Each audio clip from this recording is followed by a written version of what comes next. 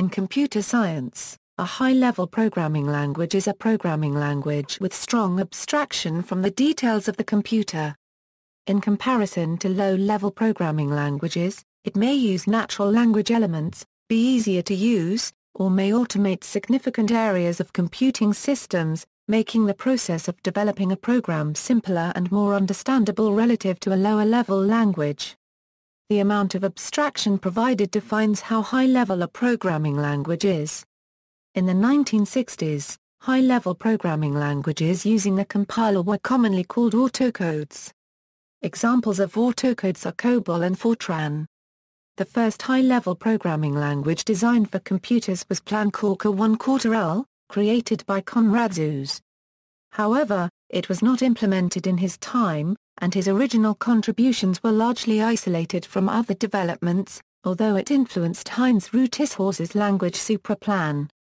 The first really widespread high-level language was Fortran, a machine-independent development of IBM's earlier autocode systems.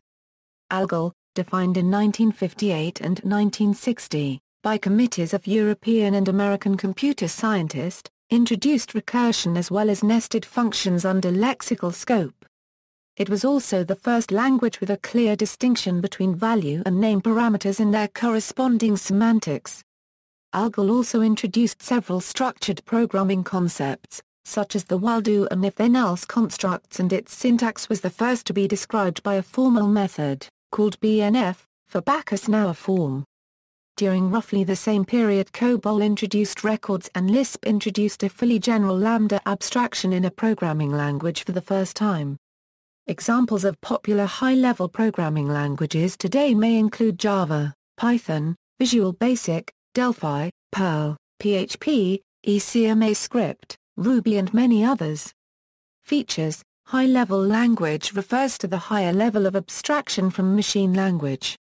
Rather than dealing with registers, memory addresses and call stacks, high-level languages deal with variables, arrays, objects, complex arithmetic or Boolean expressions, subroutines and functions, loops, threads, locks, and other abstract computer science concepts, with a focus on usability over optimal program efficiency.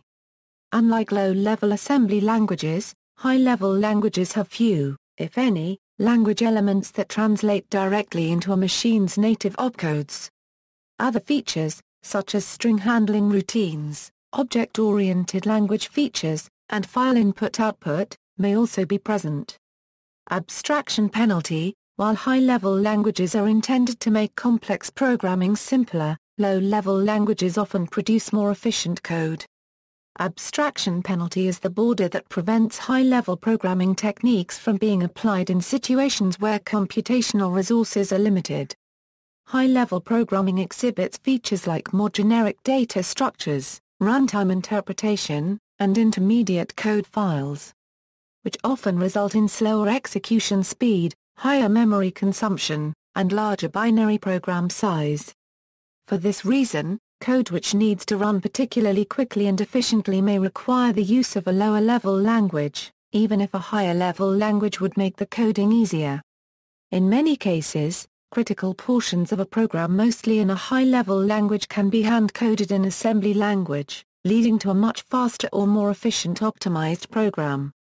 However, with the growing complexity of modern microprocessor architectures, well-designed compilers for high-level languages frequently produce code comparable in efficiency to what most low-level programmers can produce by hand, and the higher abstraction may allow for more powerful techniques providing better overall results than their low-level counterparts in particular settings. High-level languages are designed independent of structure of a specific computer. This facilitates executing a program written in such a language on different computers. Relative meaning: the terms high-level and low-level are inherently relative. Some decades ago, the C language, and similar languages, were most often considered high-level, as it supported concepts such as expression evaluation, parameterized recursive functions, and data types and structures, while assembly language was considered low-level. Today, many programmers might refer to C as low-level, as it lacks a large runtime system, basically supports only scalar operations, and provides direct memory addressing. It, therefore, readily blends with assembly language and the machine level of CPUs and microcontrollers. Assembly language may itself be regarded as a higher-level representation of machine code, as it supports concepts such as constants and expressions, sometimes even variables, procedures, and data structures. Machine code, in its turn, is inherently at a slightly higher level than the microcode or micro-operations used internally in many processors.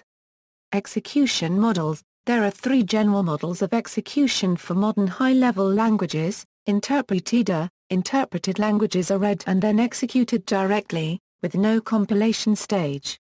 A program called an interpreter reads each program statement following the program flow, decides what to do, and does it.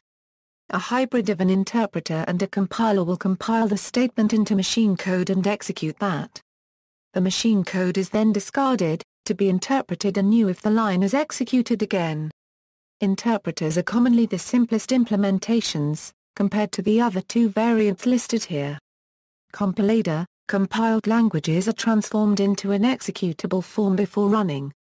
There are two types of compilation: machine code generation. Some compilers compile source code directly into machine code. This is the original mode of compilation, and languages that are directly and completely transformed to machine-native code in this way may be called truly compiled languages. See assembly language. Intermediate representation. When a language is compiled to an intermediate representation, that representation can be optimized or saved for later execution without the need to reread the source file. When the intermediate representation is saved, it is often represented as bytecode. The intermediate representation must then be interpreted or further compiled to execute it. Virtual machines that execute bytecode directly or transform it further into machine code have blurred the once clear distinction between intermediate representations and truly compiled languages. Translated or transcompiled. A language may be translated into a lower-level programming language for which native code compilers are already widely available. The C programming language is a common target for such translators. See Chicken Scheme and the Eiffel as examples. Specifically, the generated C and C++ code can be seen in the IGNs directory of any compiled Eiffel project. In Eiffel, the translated process is referred to as transcompiling or transcompiled, and the Eiffel compiler as a transcompiler. Note that languages are not strictly interpreted languages or compiled languages. Rather, language implementations use interpretation or compilation. For example, ALGOL 60 and Fortran have both been interpreted. Similarly, Java shows the difficulty of trying to apply these labels to languages, rather than to implementations. Java is compiled to bytecode and the bytecode is subsequently executed by either interpretation or compilation. Moreover, compilation, transcompiling, and interpretation are not strictly limited just a description of the compiler artifact. The Eiffel programming language uses both forms of compilation in a single development system. While finalized Eiffel code is transcompiled to binary, code in development exists partially as either fully compiled machine code or as intermediate bytecode, being interpreted by an Eiffel runtime. Thus, for purposes of efficient development, the majority of an Eiffel project is compiled to binary, with small code changes melted out of the binary into IL bytecode in an Eiffel runtime virtual machine. As development moves along, the programmer will periodically freeze the small melted portions of code back into the workbench binary. See also: Abstraction, generational list of programming languages, low-level programming languages, very high-level programming languages, categorical list of programming languages. References. External links: http, c2comwiki. High-level language, the WikiWiki Web's article on high-level programming languages.